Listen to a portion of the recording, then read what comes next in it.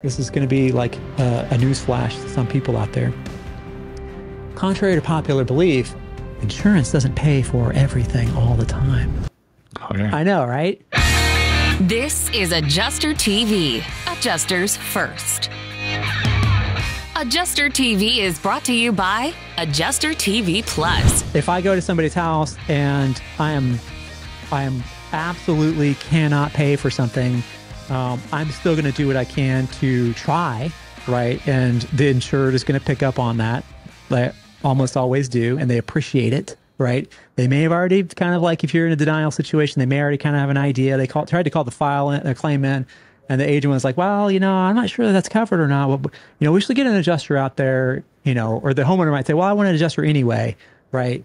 They may already be primed up for it. So if when you go in a situation where you have to deny claims, they may kind of already have an idea that may not be covered.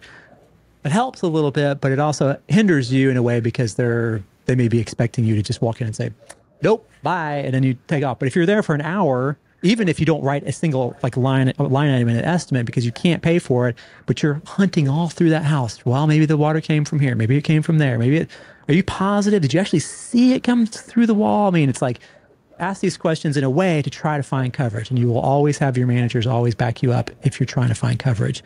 And when you do that, and even if you can't pay for the claim, that's another situation where you can win over people that are ready to, they want to be mad at you, right? Because you tried your best. And even when you're like, well, I've tried everything, I've looked everywhere, I can't figure it out, I'll still say, but listen, you know, there's a couple of other options here, right? There may be, you know, get with your CPA or Liberty Tax or whoever, and there may be a way that you can get, you know, an unpaid claim, paid, you know, deducted off your taxes. Right. No, it's not a big deal.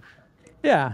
Or if you have a contractor come out here to start doing some work and he finds, like, he's like, well, it came from here. Actually, you guys are all wrong. It actually came from this pipe bust, right? Or whatever.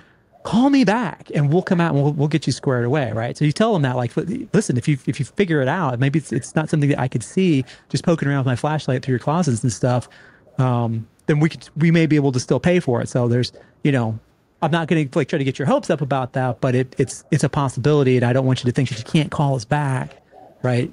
In that situation, right? And you talk to them, I'm just like I'm saying these things right now to people, and oh, okay, yes, great, you know, and you're looking them in the eye, you're not doing this over the phone, you're standing there talking to them so you can read their body language. If you want to watch the rest of this episode where I answer other questions ad-free, as well as get access to a members only segment question and answer, head on over to adjustertvplus.com and become a member right now.